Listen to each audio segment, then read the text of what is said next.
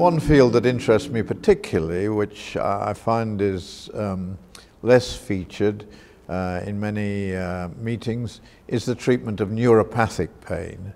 I'm totally convinced about the efficacy of lasers in muscular myogenous pain and arthrogenous pain, but it's the chronic pain there where quite often the original injury has settled, but the problem persists in the brain itself. And how do you adapt laser therapy to that situation? I think most people would agree that the important thing is to treat the patient adequately before chronic pain supervenes.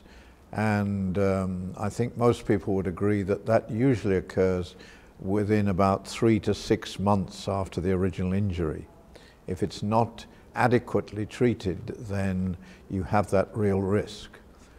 But within that time frame, I think there's a lot of evidence that the sooner you treat the condition, the better. For example, the American cycling team have a practitioner there to treat them immediately they sprain their muscles, that night after a race.